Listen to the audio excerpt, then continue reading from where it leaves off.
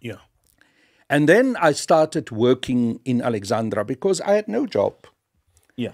I was this young Afrikaner boy who had been kicked out of his home, who was not any longer at university.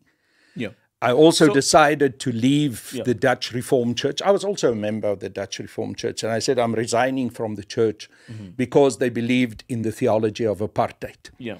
And I joined the same church where Wimbey was now in Alexandra, which was called the Dutch Reformed Church in Africa in 12th Avenue in Alex.